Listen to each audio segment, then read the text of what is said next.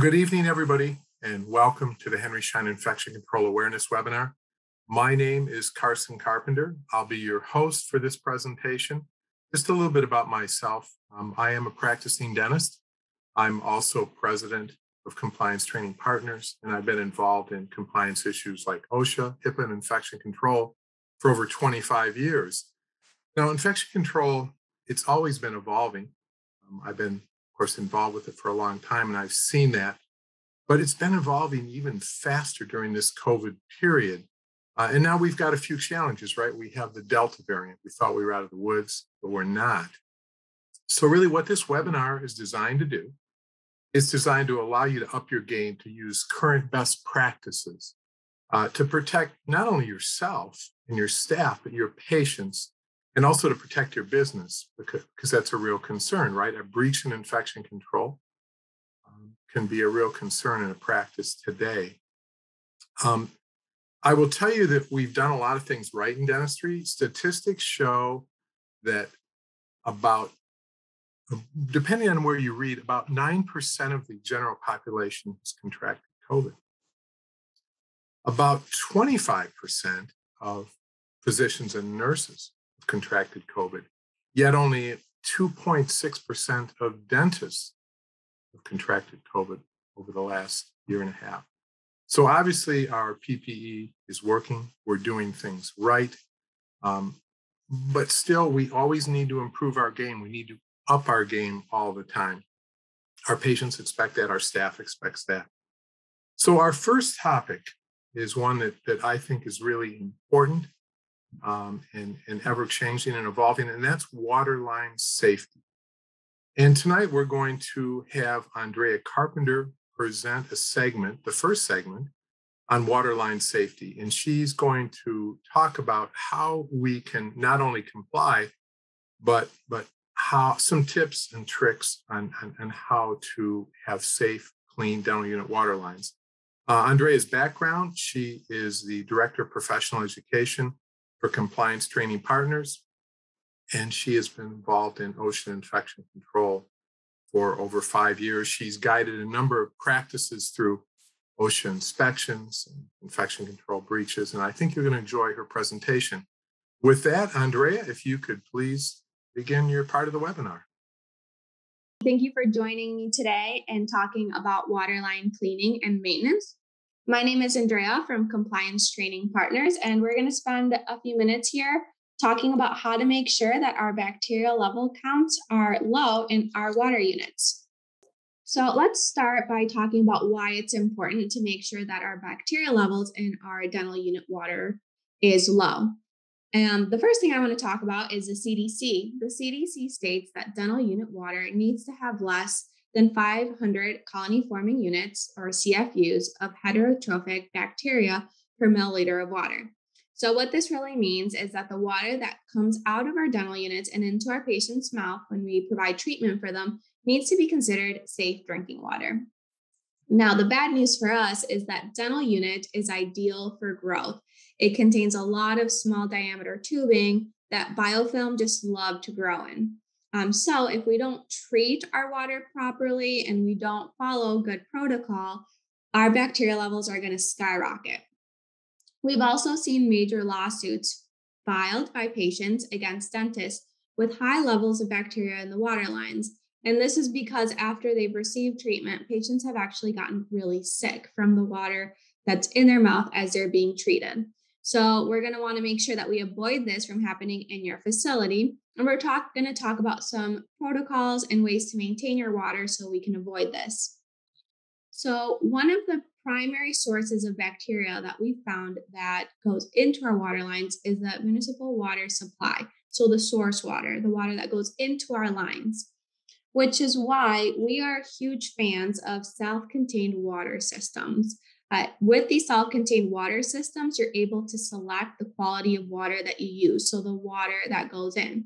But remember, biofilm love to grow in the small diameter tubing, so it's not enough just to add clean water. We also need to make sure that we maintain the water in our systems, which is why these self-contained water systems allow us to use cleaners, disinfectants, and even shock treatments within our water lines.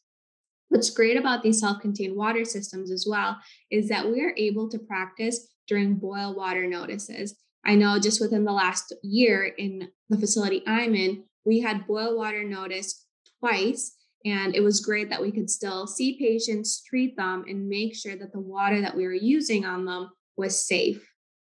Now, I'm going to go over a protocol to follow. This is what we recommend most of our clients do. And this is a protocol that we follow in the facility I'm in as well. And we found that if we follow these steps, bacterial levels and counts always result to be low.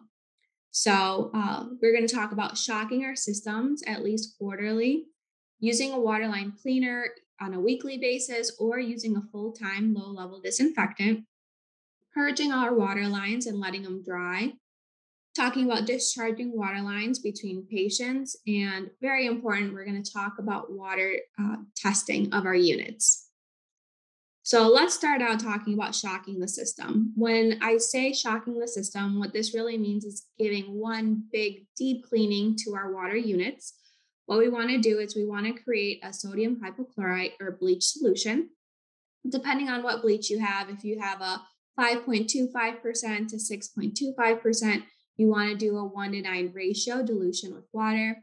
If you have a higher concentration bleach, such as a 7 to 8.25%, you're going to want to do the ratio 1:13 dilution with water. So you're going to make the dilution, put it in those self-contained water bottles, and then you're going to run the sodium hypochlorite or bleach into the lines. We want to remember to get all the lines. So this is going to include our air water syringe, our high-speed lines, and our ultrasonic scalers. We're going to run that solution for 10 minutes, and afterwards we're going to flush the lines out. So we're going to add water, we're going to dump out the sodium hypochlorite or bleach. We're going to add water to our bottles and flush out the bleach. We don't want our patients to have a bleach solution going in while we're doing treatment on them.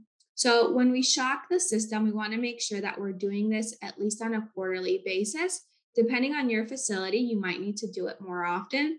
And the way you're really going to know how often shocking the system needs to be done is depending on the results of the water test that you conduct. So if you have high levels of bacteria, even after you're shocking quarterly, you might need to start shocking on a monthly basis. We have some facilities that shock on a monthly or even weekly basis to make sure that the levels remain low.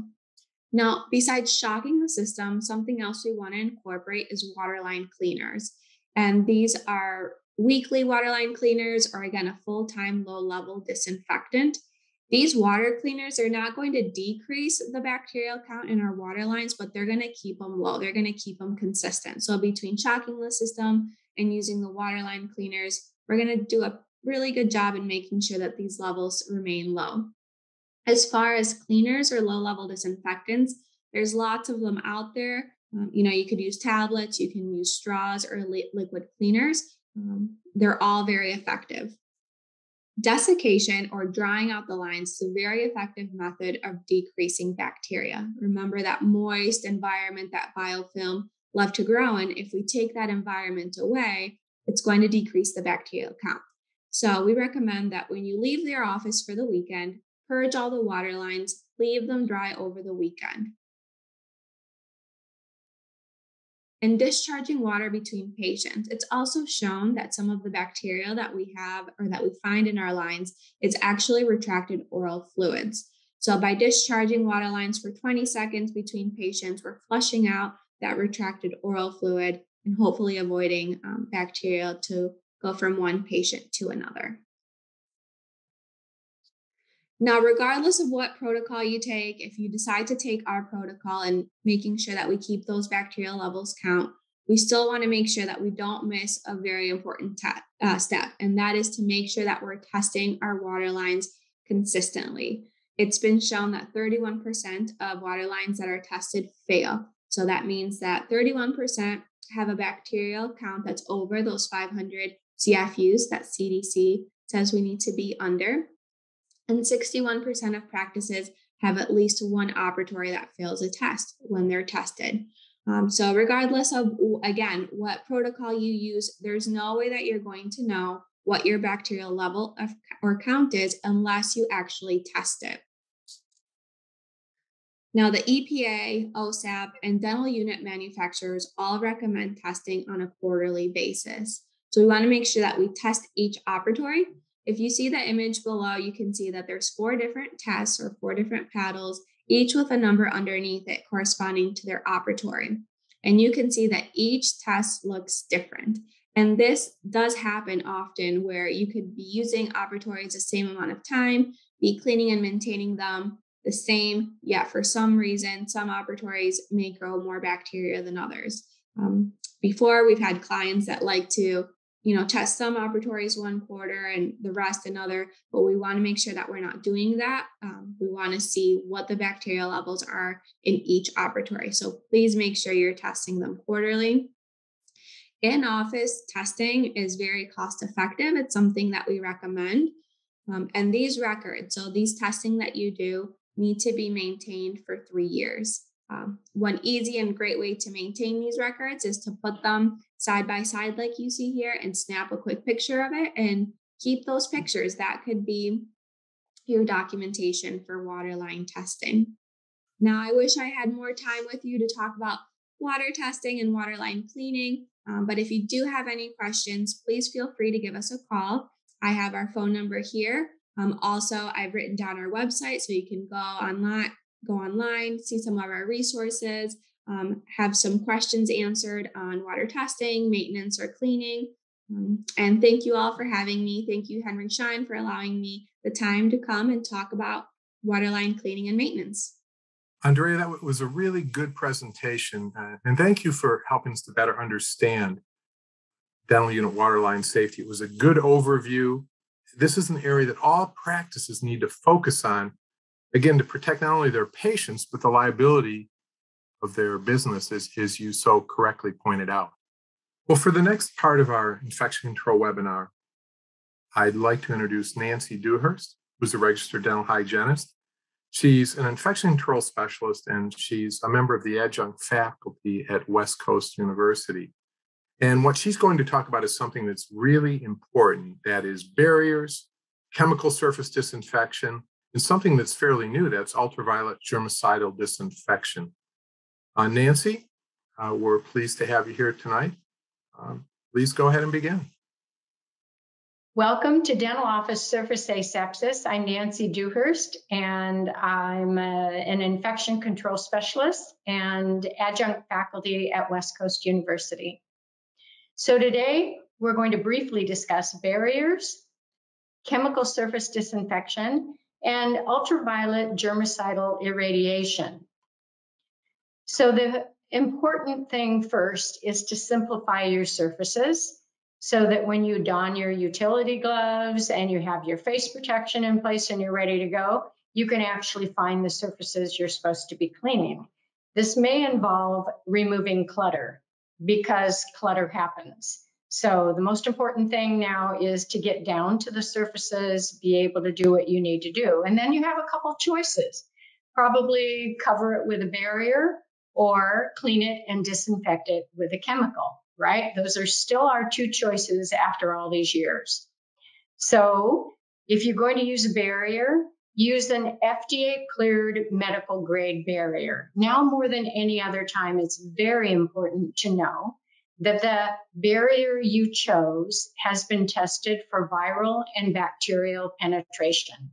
And that's only going to happen with FDA-cleared medical barriers. If you're still using dry cleaner bags or food wrap, you just don't know that you're safe. So where do we put the barriers? We put them on the hardest to clean surfaces, right? That's usually what drives the decision so that we can save time. Some other surfaces that really benefit by the use of barriers are upholstery because they can absorb chemicals and be damaged by chemicals, and certainly electronics because they can be damaged. Any complex surface like the keyboards for sure. Hopefully everybody's changing these per patient. And then there are some other areas, actually a weak link in dentistry, our digital sensors. We rely on barriers to cover them because we can't sterilize them or use them once and throw them away. So we're trying to do something very, very important with the barriers. So use the right ones. And of course, clean and disinfect the digital sensors between each use using an intermediate level disinfectant. So you do both, the chemicals and the plastic. What about other surfaces? If you have a light handle like the one you see on the left, do you really need to clean it with a disinfectant as well as use a barrier? And the answer is, depends on if it's compromised, if the surface underneath got dirty. It's up to us to decide. How about if you have an air water syringe, like the one in the middle? There's a hole in the end of that barrier. So of course, when you take the barrier off, you clean it and disinfect it with a chemical as well. So these kinds of discussions are important to have in your office, and it's important to observe whether people are taking shortcuts and not using these things correctly. Product selection and strategies. It's important and best practices to use an EPA intermediate level disinfectant in your operatories and for all high-touch surfaces. There is a list, an EPA list of surface disinfectants that are effective against SARS-CoV-2, and the website is listed here on the slide for you. Most of us, since COVID-19, have extended the area that we're responsible for and the frequency of our surface disinfection. All touch and transfer surfaces are fair game for cleaning and disinfecting. We're basically doing more work and we're meeting a higher standard. Some disinfectant companies will recommend a weekly deep cleaning with soap and water to remove all the built up chemicals and possibly dry biofilms that could have been missed during the week. So check with your manufacturer. Cleaning is essential. It's the essential first step of disinfection. Disinfection will fail on unclean surfaces. So here's the question. Are you cleaning before disinfecting? And that depends on your technique, on your product selection. So we all know the mantra of spray, wipe, spray. The spraying and wiping is that essential cleaning step. The disinfection happens when you apply the disinfectant and leave it so the chemicals can kill anything that wasn't cleaned off. And the same thing with wipes. Wipe, discard, that was the cleaning step. Wipe again with a new wipe, not the old wipe, and that's your disinfection. So what if you buy a product that says single step cleaner disinfectant? Well, on a visibly clean surface, this is a product with a formulation that can both clean and disinfect. But if it's not a visibly clean surface, you need to do the 2 steps. And always leave it for the stated time. And you can find that on the label. So that's going to be different for different products. And it's important to know what level of product you have. Number one, you're not sterilizing anything on a surface.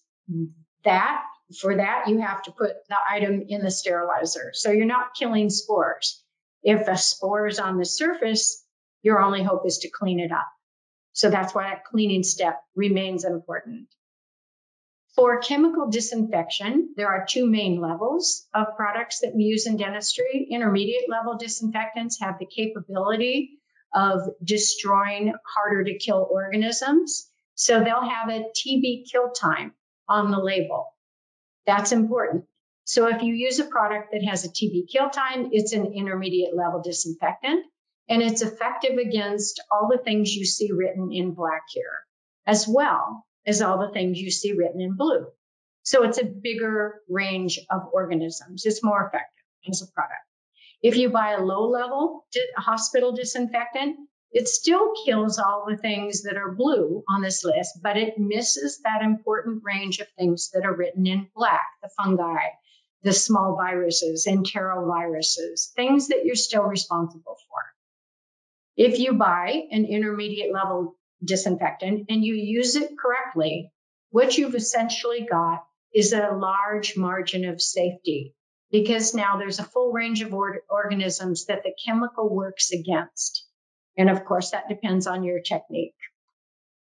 So know your products. Know what the active ingredient is in your product. On this slide, we've got phenols, we've got quaternary ammonium alcohols, we've got a hydrogen peroxide product, and sometimes we have products that have different mixtures in them. And sometimes you'll have a product that has a manufacturer's label on it and another product that have the same manufacturer's label, but they're entirely different chemical ingredients, and they shouldn't be used together. So it's important, again, to read those labels and use harmonious products together. Not all products clean the same. So how do you know? A product with more water, less alcohol is basically going to dissolve proteins more easily and clean things more easily. A product with higher alcohol even has a chance of fixing proteins to surface, depending on the product. So with those high alcohol products, it's even more important that the cleaning step is complete. In one office, if you have way too many products, you could be dangerously combining chemicals.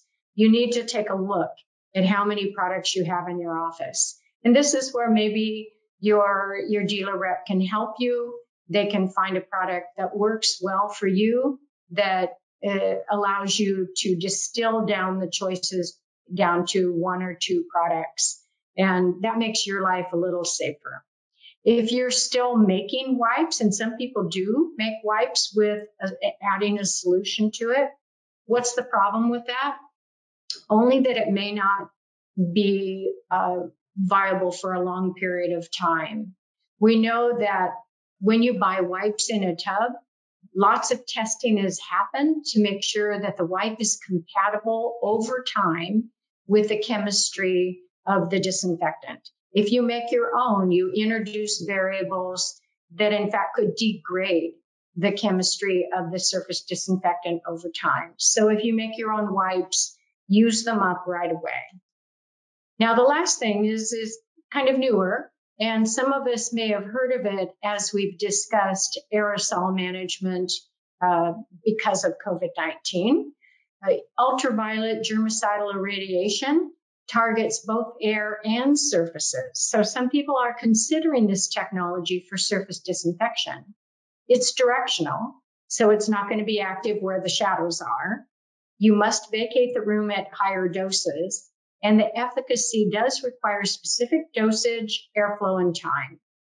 The lights degrade over time, so it does have to be, the technology has to be kept up. And upper room UVGI is used in medical isolation rooms. It's highly recommended for management of aerosols. It depends, this technology depends on the movement of the air up into the range of the zone of effectiveness of the unit, which is typically way above where the humans are. So it cleans air. That's the difference. If you're thinking of cleaning surfaces with UV, that's a different prospect. So thank you for joining me for this quick overview of dental office surface asepsis. Well, Nancy, I'd like to thank you. That was an excellent review of infection control. I was particularly interested in the upper room UVGI. That's something that's really new to dentistry. And I think it's a concept that's particularly interesting and has great potential. So thank you again for that great presentation. Next, I'd like to introduce Dr. David Resnick. Dr. Resnick is an infectious disease expert, and he's the director of the Oral Health Center for Grady Health Systems. And Dr. Resnick is going to present something that I think is so important, something that many of us need to review, and that's proper donning and doffing of personal protective equipment. Now, donning and doffing, it's always been important. In other words, the order that we put on our mask, gloves, glasses, protective clothing, it can really prevent the transmission of disease. But during this COVID pandemic period, it's even more important.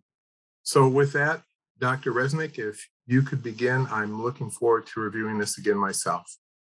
Today we have a special treat. We have Dr. Kay Benz, who is going to go over donning and doffing PPE. which is very important during this pandemic, and we need to be able to do it properly. And I can't think of anybody better to show you than Dr. Benz. So the first thing that Dr. Benz is going to do is hand sanitizing. So we recommend using an alcohol-based rub for 15 to 20 seconds, making sure you get all the areas of your hand. Hand hygiene is one of the main ways that we can prevent hospital-acquired infections and different kinds of infections. So that's also important in our PPE. Once Dr. Benz's hands are completely sanitized, and as you can see, she's quite thorough, meeting that 15 to 20 second time limit. The next thing that she will do will be to put on her gown once her hands are dried. And Dr. Benz, I think, can get this on if she needs help. You can always have somebody get help to help you tie it in the back if you're having issues with that. And we will see if Dr. Benz needs any help. But right now, she's got it going. And then she'll look and she'll get it tied around into the back.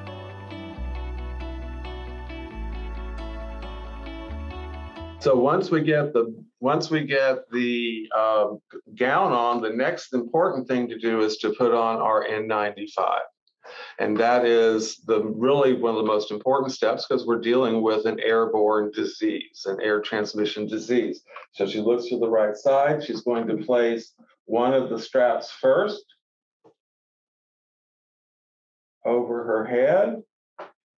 And then she's going to get the second strap, place it behind her ears, covering her nose.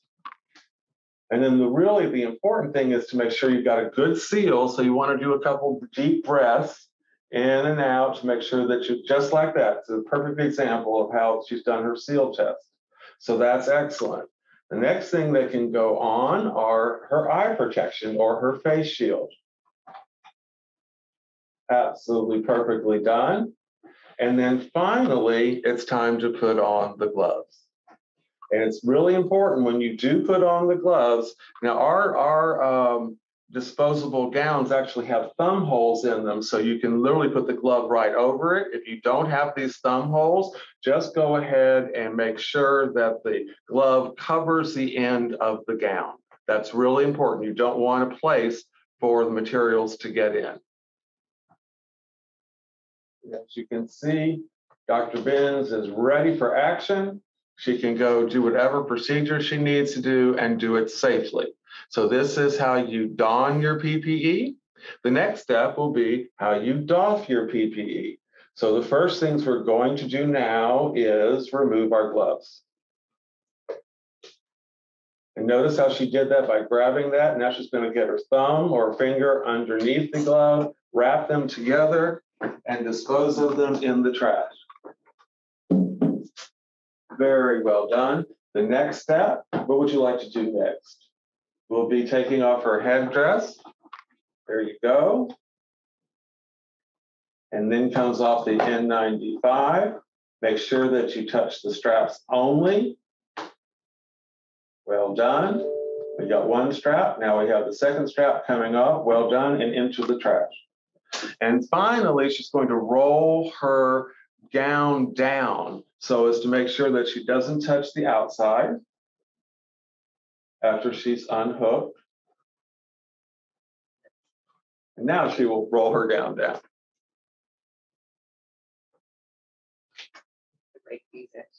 Right. And notice how she's rolling it so she doesn't touch any of the surface, and then it goes into the trash. And finally, she's going to repeat the hand sanitizing component. So doffing and donning is something that we do between each and every patient. Right now, we are on regular use, and so we can change out N95s. If you want to use extended use, which we are doing at the hospital to a degree, that's still acceptable. So thank you for your time and attention. This was a great example. I also want to thank Dr. Benz for coming in and helping us demonstrate how to properly don and doff our PPE. Thanks so much for your time and attention, and see you soon. Dr. Resnick, that was a great review of proper donning and doffing of personal protective equipment. I'd also like to thank Dr. Benz for your participation in this and your excellent example of how to do things. First of all, we all are, of course, putting on protective equipment every day and taking it off, but you can see from this that the proper order and the proper technique is extremely important, again, to protect not only your patients, but to protect yourself. Our next speaker is Karen Gregory. Now, Karen is a registered nurse, and Karen is also the Director of Compliance and Education at Total Medical Compliance. And her presentation is going to be on the sterilization process, proper technique. And to me, this is something that is extremely important. And the reason is that when you stop and think about it, sterilization of instruments in an office, it is a highly technical procedure. You've got to follow certain protocols.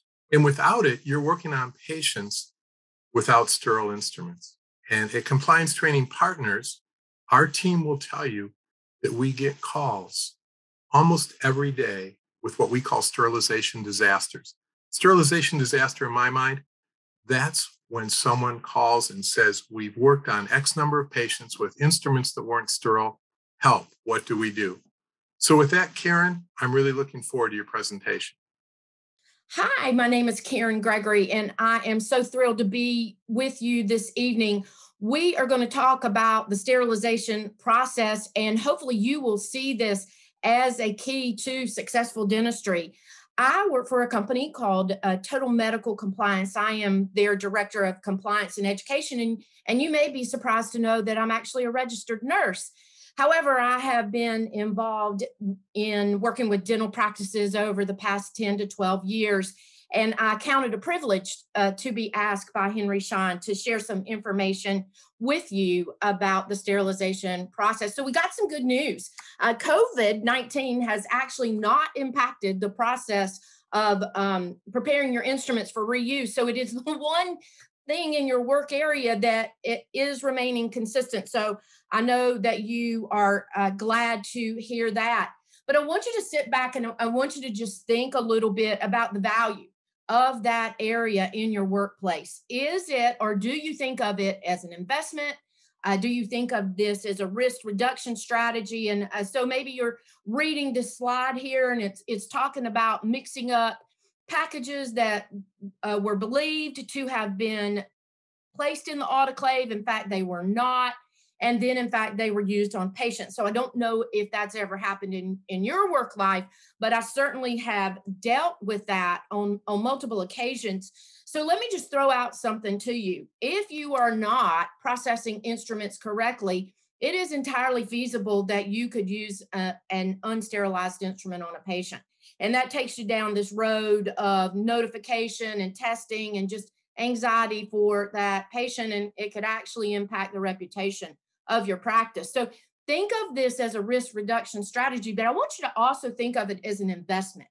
Because if you don't have the instruments that you need in a timely manner, it's very difficult to take care of that lineup of patients. So the more patients that you can see, the more money that you can put on your bottom line. But you also want to make sure that your patients are going to be safe. So let's look at this process and step back and first look at what the CDC's recommendations are. So first of all, any instrument that's going in that patient's mouth, they should be cleaned and heat sterilized. So that's semi and critical instruments.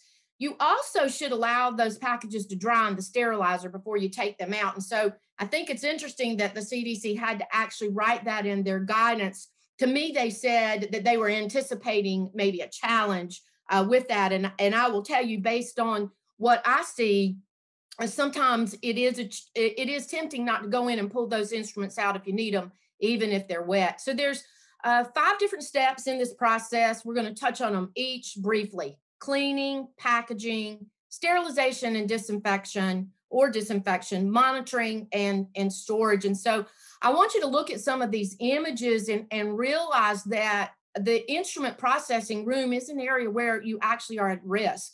So managing all of these sharp instruments there that aren't sterile, it is a risk for a potential sharps injury to you. So proper PPE and proper transport of those instruments is very critical. You want to be transporting even a cassette in a closed container that's appropriately labeled, because as you can see on the bottom left-hand corner, there is a tip of a sharp instrument sitting outside or poking through that cassette. And if it's not handled appropriately, it could drive a sharp's injury, even in the sterilization area. So on the right-hand bottom, as you'll see, there are some issues with that particular transport setup. One is that the cassette is not in a closed container, so it lends itself to the potential for the risk on the left-hand side, but also you don't have labeling on that transport container. Heavy-duty utility gloves should be used through the entire process, from when you're breaking down that operatory to when you're putting those instruments in the sterilizer. So cleaning, if you don't have a clean instrument, it can't be sterilized or disinfected. So lots of options there. Well, actually two that I see frequently, the ultrasonic and the instrument washer. I understand that instrument washers, folks that have them would never go back. Those instruments come out dry and ready for packaging. Your ultrasonic, I just want to encourage you to make sure you're using the manufacturer's directions, that you're changing out the solution when you need to, and that you're always keeping the lid on the top of that unit while it is in use. Okay, so packaging is critically important. All of your instruments should be either wrapped or put in a sterilization pouch after they have been cleaned and thoroughly dried. The packaging material should be cleared through the FDA. So for example, you're not going to use brown paper to wrap your instrument. So make sure you're also looking at those manufacturer's instructions on the appropriate use. So for instance, when we look at this blue wrap, it may be indicated by the manufacturer that you should actually use an inner and outer wrap if you're wrapping cassettes. So really important that you have those manufacturer's instructions in hand. It's also important, as you can see on the right-hand picture, that you close the sterilization pouch by folding it on that perforated line so that you have a completely enclosed instrument. I could actually take and pour water in that little opening at the top of the package, and it could go down inside that instrument pouch during storage, or you might have a little mite that could enter into that package. So be very, very careful and selective in your packaging. Then we get to the actual sterilization process. And if you look on the right-hand side, this is Thursday or Friday at 4 o'clock, and we're trying to get all of those instruments in that sterilizer so we can get everything done and out the door. But loading is extremely important. In fact, overloading of a sterilizer is the leading indication for a sterilization failure.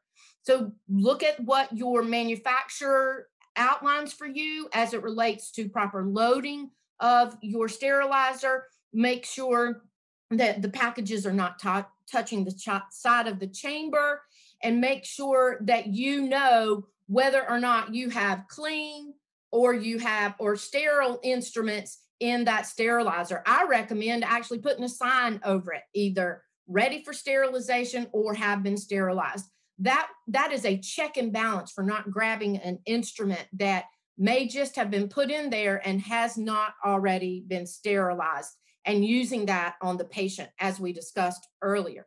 So monitoring of the sterilization process is very critical, and there's 3 different types of monitoring. I think of it maybe as a stool, a 3-legged stool. One is actually monitoring the physical parameters, time, temperature, and pressure. And the other is the internal and the external indicators. And finally, your spore testing, which should be done at least on a weekly basis, is the gold standard actually to document that your autoclave is meeting those desired parameters. So finally, we've got a couple of slides here, but what are your thoughts when you see that? First of all, I go, wow, too many instruments in that package for sure, but also somebody pulled that package out of the sterilizer before it was dry and cool. In fact, I don't know that these instruments would have ever become dry, but a lot of things run through my mind. Do people understand the limits on using the sterilization pouches? Do they understand the parameters of when a package is ready to come out?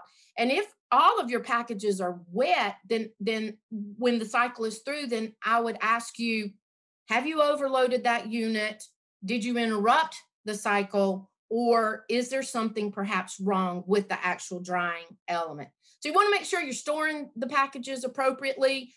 Best case scenario is that you put like items together, first in, first out, so that you're not having to dig through the drawers. As you can see on the right-hand side, that is a drawer full of instruments. And when I went to close the drawer, I actually had an instrument wedge between the drawer front and the top of the counter.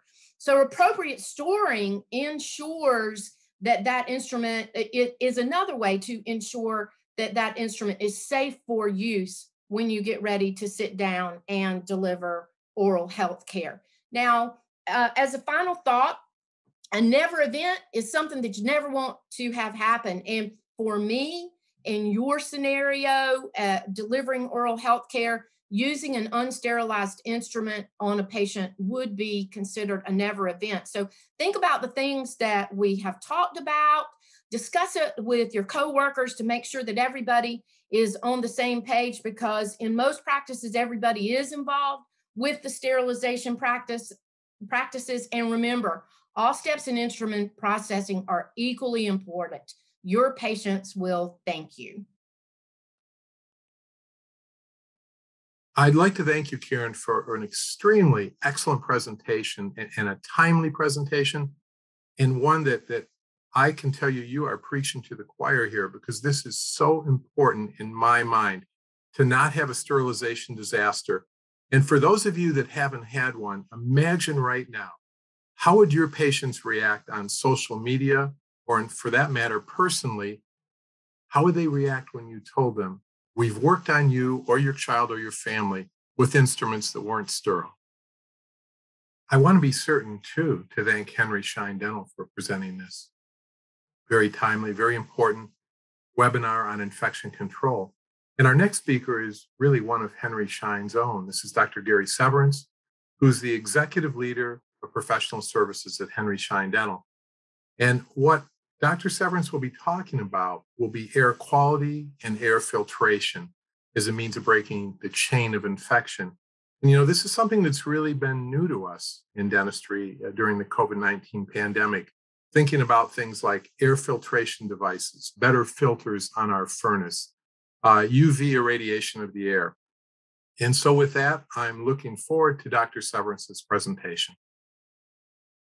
Hello, everyone. I'm Dr. Gary Severance with Henry Schein Dental, and it's my pleasure to take you through a quick tour of awareness of air purification for dental professionals. In the past year, we've certainly heard from all the different regulatory bodies and given impressions and ideas and consultation on how dentistry should function and take care of infection control, certainly air purification. And most recently, again, getting involved in this is ASHRAE, which is the air conditioning and refrigeration, because we have air circulating through every portion of our office, or we should. And it exposes everybody that comes into our office to any of the pollutants or contaminants that may be in the air, whether it's the front desk, the back office, even the janitorial crew walking through at night are probably affected by the air that's running through your office. And when we look at the infection control procedures that we do, we've had great content, and dentistry has done a wonderful job of sterilization of the instrumentation, surface contamination, disinfection, PPE, certainly we're all aware of that. And then intraoral aerosol management is key. But what about the extraoral aerosol management, the aerosol that escapes the mouth? We need to probably consider that a bit more. And there have been products developed specifically for that. And then certainly the overall air quality.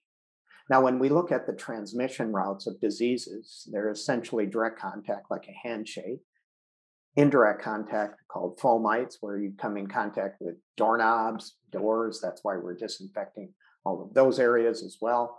And then Towards the mouth, you have the droplet, greater than 5 microns of the spray, extraoral spray, and airborne, everything that escapes or that circulates through the entire office. And the goal is to look at these chains of infection and break them. And in air purification, we break them by increasing the ventilation, having airflow directed and also constant. We filter the air to get out the pollutants. We distribute the air completely throughout the office, and we look at disinfection technologies. Now, when we hear that, we certainly paid a lot of attention to aerosol generating procedures most recently. And the fact is, not only does dentistry create aerosol generating procedures with most of the things that we do in the chair, it's not a black and white line, because you come here and a sneeze is an aerosol generating procedure. Talking loud, singing, everything we do essentially in a breath is aerosol generating procedures.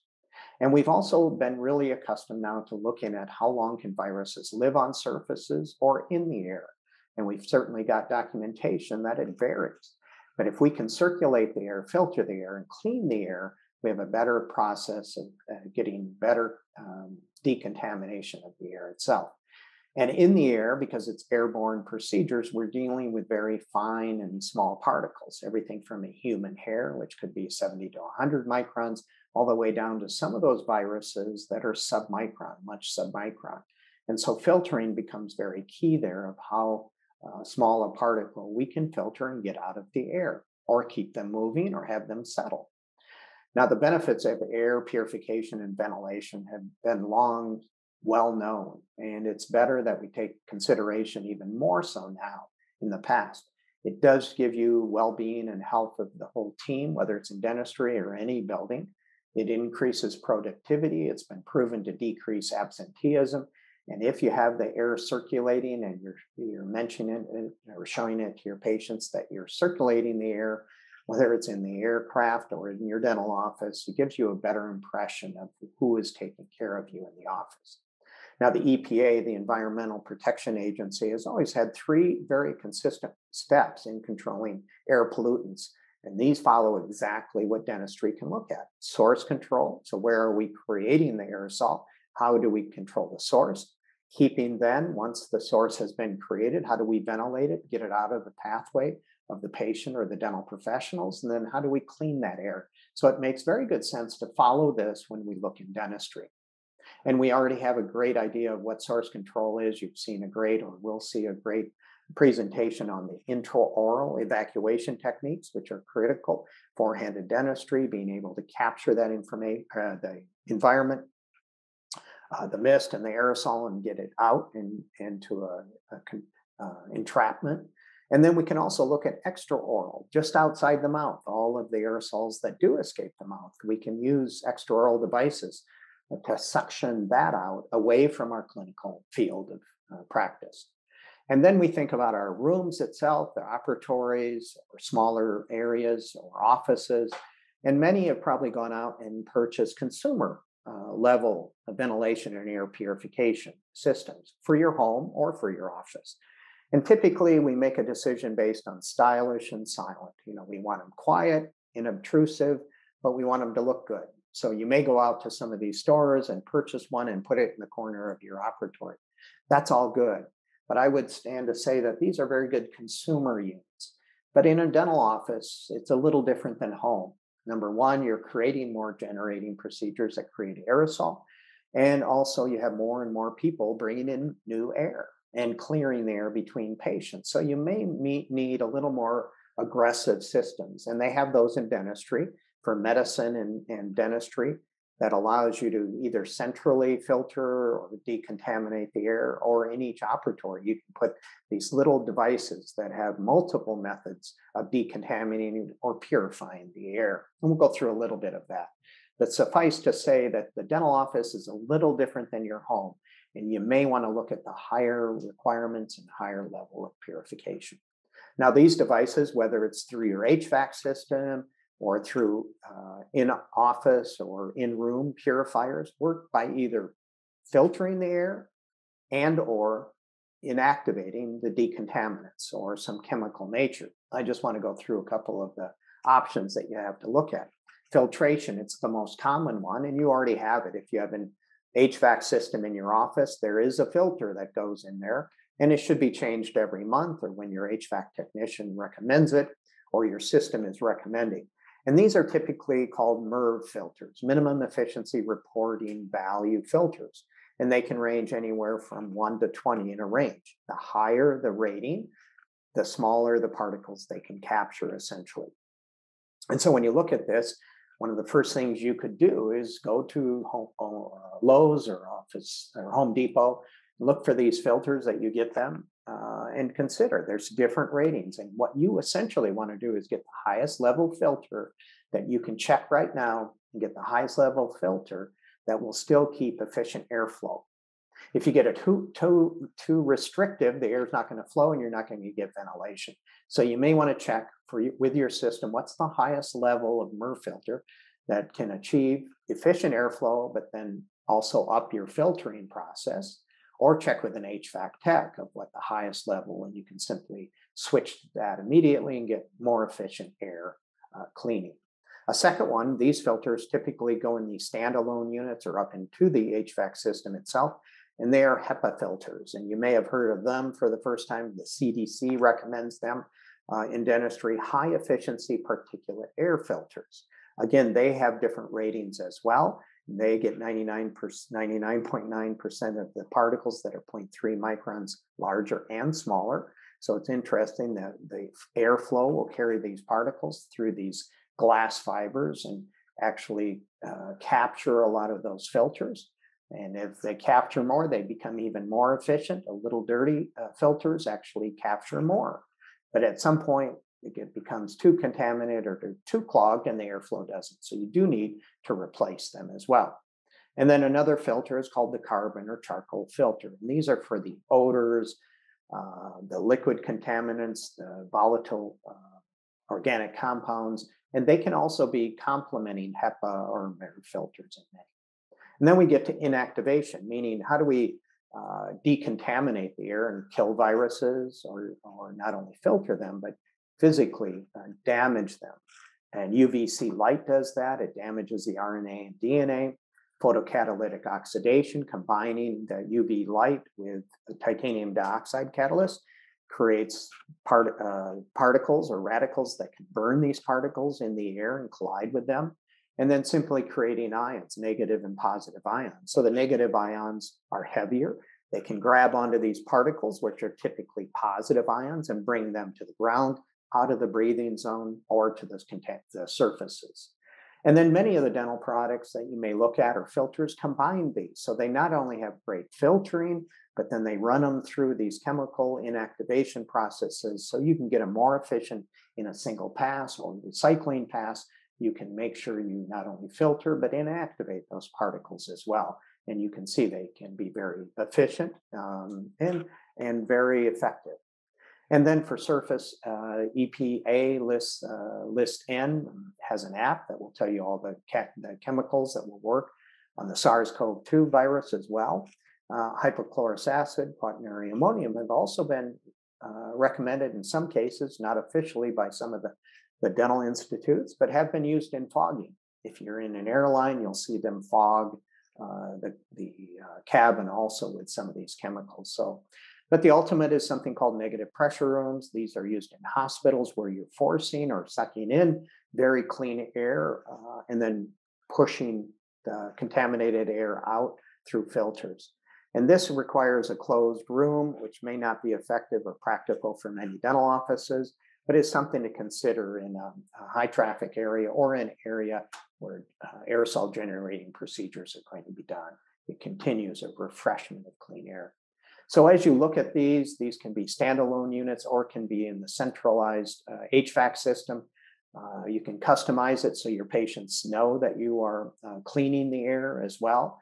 And it can be in an operatory, they can be sitting on the floor. The one thing to consider is make sure you're pulling the air away from the breathing zone of the patient and the dental professionals. So bring it typically to the foot of the chair, away from the operating field, through the filters and through the areas. So consider airflow in your office and don't compete with your HVAC system. Make sure it complements. Even an open window will help with the ventilation pulling out. You can also have these for small offices or the front desk. And when you start to look at what's right for your office, you can look at what type of filters you want to use, what type of decontamination. You can look at the airflow, how fast does that air clear out? You need to know the space that you're dealing with, how much air do you want to circulate. Air change rate or air change per hour can be calculated. Again, the CDC at one point said 15 minutes between patients, but you can either ensure that you're circulating the air and make that less as well. Sound level has to be comfortable for you and your patients. Most are lower than what we hear with a handpiece. And the cost over time, consider it if you're changing filters or changing some of the more expensive components with some of the higher end. So be aware of that. There's some great tools you can use to compare all the air purification systems for dentistry, as well as understand every office is unique. Square footage of your operatory or your office, the design of it, is it open or closed rooms, the environment itself, patient flow by them running through these areas, they create their own flow. Team members running through the office, front to back, are creating flow as well and bringing air with them. And then how often are you creating these aerosol producing procedures or generating procedures that you need to take care of and be aware of? Infection control is a bundling and a layering. So you just can't do one. You have to do surface decontamination. You have to use PPE. You have to look and consider the air. So the more we can do, the more additive it is and safer for our practice. Thank you very much for taking this quick tour through the awareness of air purification for dental professionals. Dr. Severance, I'd like to thank you for that presentation. What I like most about it, it's a very common sense approach to air quality and air management. I especially enjoyed your part about how to properly choose a filtration device or choose the right type of filter, because this is all new to us in dentistry. That was typically something that was done maybe in the hospital OR, but not in our facility. So thank you again for that excellent presentation. Next, I'd like to introduce Dr. Sami Shahal. Dr. Shahal is a general dentist who's going to provide us with some important information about intraoral and extraoral evacuation as a way to keep our operatories safer. Particularly, it's a way to decrease aerosols. And I think that during this pandemic period, we've been more aware than ever of the importance of decreasing aerosols. With that, I'm looking forward to hearing your presentation on how we can practice more safely by decreasing aerosols. Hi everyone, my name is Sammy and I'm a restorative dentist located in Southern California, and it's an absolute honor to present a lecture on infection control for Henry Schein. And the goal of today's lecture is going to be to review evacuation techniques and technologies that allow us to reduce the amount of aerosols in our dental operatories and in our dental office. I think this applies to dentists in particular, but also dental hygienists, dental assistants, anyone in the dental field, so that you know what's out there to keep you safe. And before we jump into our lecture, I just want to give you guys a little bit of intro about myself. So I work alongside my mother, who's been in practice for over 35 years. My wife is also a dentist, and we're currently in the process of building a practice that has 8 operatories, that has enough space for us to all work in, that has natural light coming in, which is going to be definitely something new for our office. So if there's anyone out there that wants to get some insight about building a practice, be sure to let me know and we can talk about that. And also, I do have a channel called Smile Influencers on TikTok and YouTube. I do dental educational videos on YouTube, and on TikTok it's more entertainment. I think every dentist should have a YouTube channel because it's important that we educate our communities, and I think that's going to be a great way to also get patients through the door in your practice. So, what are we going to be talking about today? Well, our first topic is going to be about aerosols in dentistry and how we generate aerosols in dentistry. And then we're going to talk about different devices, intraoral evacuation devices and extraoral evacuation devices. I'm going to be showing a lot of videos, so it's going to be really engaging, and I hope that I can keep you guys entertained throughout the entire lecture. So why are we talking about this today? Well, in case you guys were under a rock somewhere, of course, the coronavirus pandemic has been rampant, especially in 2020, and we're dealing with the ramifications now. It's caused dental offices to reevaluate their infection control protocols, and it also has caused us to look into evacuation technologies. Now, talking about aerosols in dentistry is nothing new in dentistry. In fact, this article from 2004 entitled Aerosols and Splatter in Dentistry talks about how we can use high volume suction or high evacuation to reduce aerosols to protect us from tuberculosis, to protect us from SARS. Remember when that was a thing? So that was out there, and this was all the way in 2004. And of course, they discovered that, you know, in addition to the standard barriers like gloves, masks, things like that, that we should be using pre-procedural mouth rinses as well as high volume evacuation in our offices. Another article entitled A Clinical Study Measuring Dental Aerosols with and Without the High Volume Extraction Device. Once again, it's just looking at the high volume evacuation and seeing how dramatically that can reduce aerosols in dentistry. Okay, so how do we generate aerosols? Well, there are three main ways we're generating aerosols. It's going to be through the ultrasonic devices, rotary instruments, and the air-water syringe. By ultrasonic, we're talking, of course, about things like the piezo, things like the cavitron, where as a hygienist, if you're working, you can see the plumes of air and water coming from the patient's mouth. And we want to try to reduce that. Rotary devices, we're talking about dentists that are using the drill to do everyday dentistry, removing cavities, sectioning teeth that need to be surgically extracted, things like that. Once again, that generates a lot of aerosols in the dental operatory, and it's our responsibility to try to limit the aerosols. And then finally, the air-water syringe, of course, when we're rinsing etchant off the tooth, when we're, using the air-water syringe to rinse someone's mouth out, things like that, that can also generate a lot of aerosols. So how do we limit it? Well, there are two main ways. There's going to be intraoral evacuation technology and techniques, and there's going to be extraoral evacuation technology. So let's look at intraoral evacuation. Okay, so for intraoral evacuation, one of the easiest ways to reduce aerosols is by the application of the rubber dam. Rubber dam in dentistry is really powerful and maybe a little bit underutilized. It's of course really important because it allows for the strongest bonding possible to reduce the amount of water that contaminates our preparation surface before we do bonding protocols.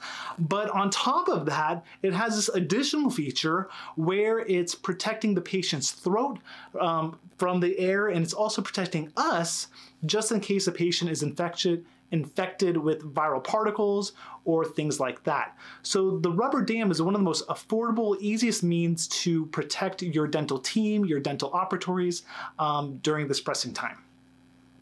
Of course, there are other devices that are on the market. This is an example of a device that we use in our practice. It's called the PureVac HVE, and you can see that this device attaches to your high volume evacuation. It has rounded edges, it has a mirror. A lot of our hygienists are using this to help minimize the aerosols when they're using the cavitron or they're using other ultrasonic devices. I do have a video here that kind of shows this in action. So as you can see, the rounded tips helps you retract the cheek. It can help you retract the tongue as well. And the reason why we would use this rather than our standard suctioning tip is that it won't grab the tongue. It's a little bit easier on the patient, it's a little bit more comfortable. So that is something that's out there. There's also another device that we have at our office. It's called the Ivory Relief.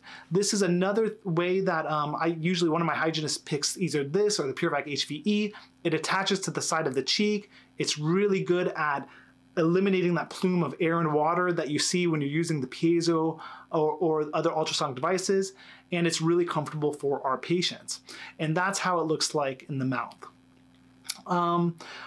Another powerful tool under the intraoral evacuation category is going to be the Isolite.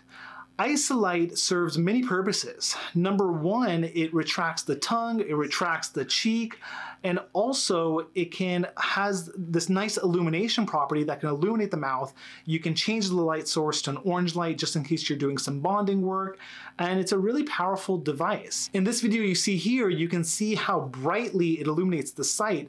It's really powerful if you're limited on staff, if you're short-staffed. When you put this device in here, you just put it in, you can start drilling. It's going to remove all that water and air. It's pretty comfortable for the patients as long as they can tolerate the bite block. And it's another powerful tool to eliminate the amount of air and water that escapes from our patient's mouth.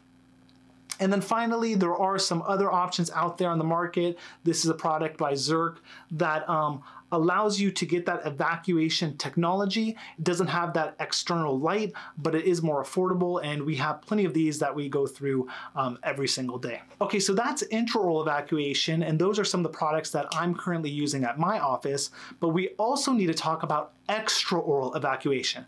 These are things that are outside of the mouth that help reduce the amount of aerosols in our operatories.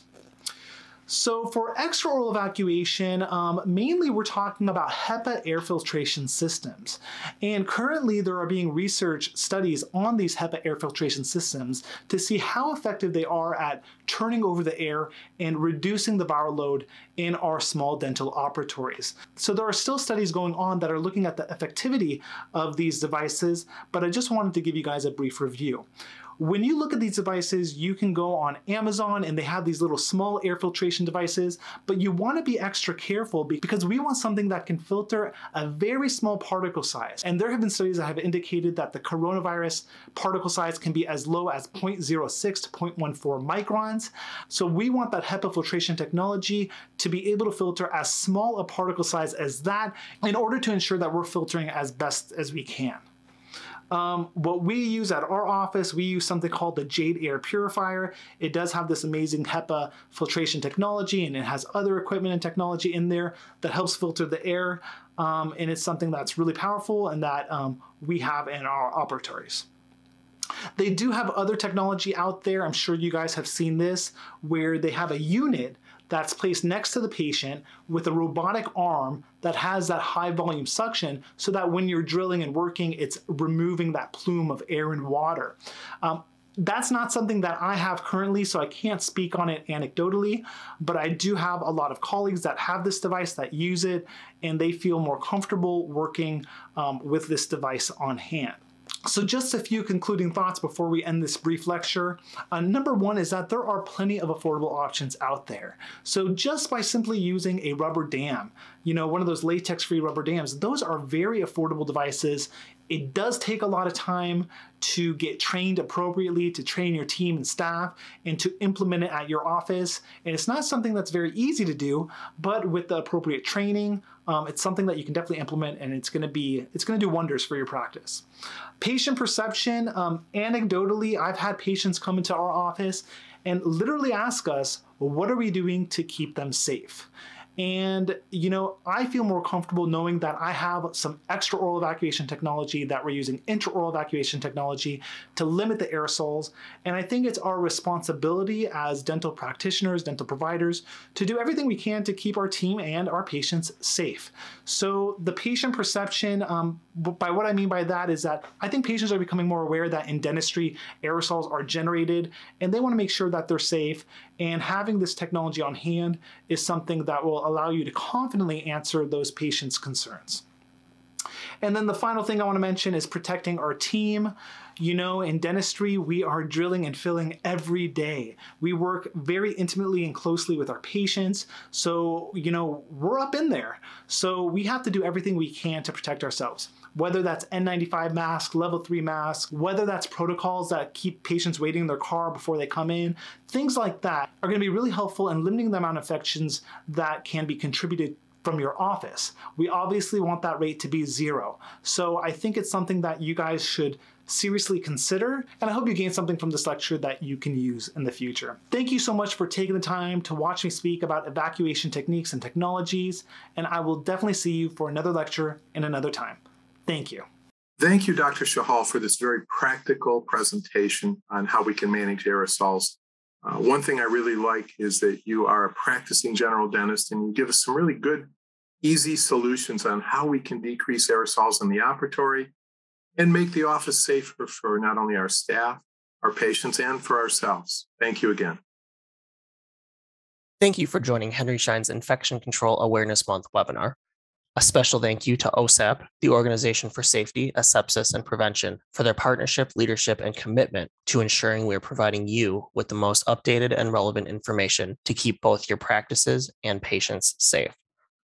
In honor of September being Dental Infection Control Awareness Month, we wanted to share our latest flyer dedicated around infection control that includes great deals and promotions across our infection control products. I hope everyone enjoyed tonight's presentation. I especially want to thank Henry Schein for having the foresight for putting this together at the right time and for putting this excellent group of speakers together to help us. I'd like to thank the speakers themselves for your contributions to this presentation. At Compliance Training Partners, we're all about safety, and I really appreciate what everybody has done tonight to make the dental office safer for staff, patients, for ourselves, and to improve the quality of care that we deliver. Thank you, and good night, everyone.